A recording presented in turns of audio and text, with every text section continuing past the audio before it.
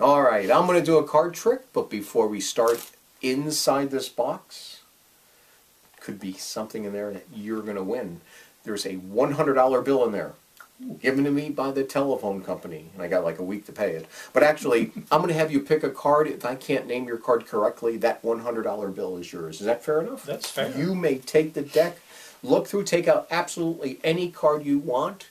In fact, you can use anybody's deck. You've removed a card freely. Would you do something so you can identify that card as the same card? Would you take that pen, write something on the face of that card, like first name, last name, full name, social security number, credit card, and show the audience what you wrote here?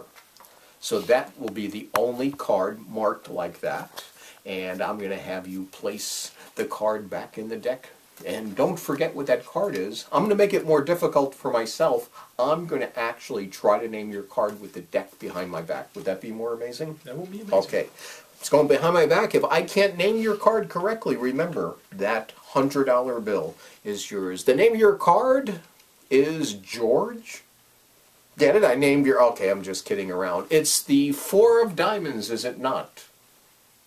It's not. That's what I said. It's not the 4 of diamonds. I think you just want my $100 bill. Should we take a look here? And doesn't look like there's a $100 bill in there. What does that look like to you? Looks like a folded up card. Can you see that right there? Folded up card. You know what? I think we should dump this out into my hand. I think you should take the card. You unfold it yourself. Is that your card? Show the audience it's not only your card, there's the one he signed. This is great. It's called the Illusion Card Box. Use any deck of cards which you supply.